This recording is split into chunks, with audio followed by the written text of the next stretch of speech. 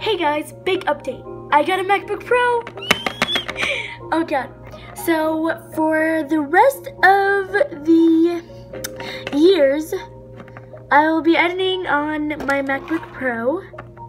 And it's super awesome, and it's just like, I'm just waiting for iMovie to be done, and I'll be checking some, and like that whole thing. I was like just like editing on my iMovie iPhone iMovie, and now I have a MacBook Pro.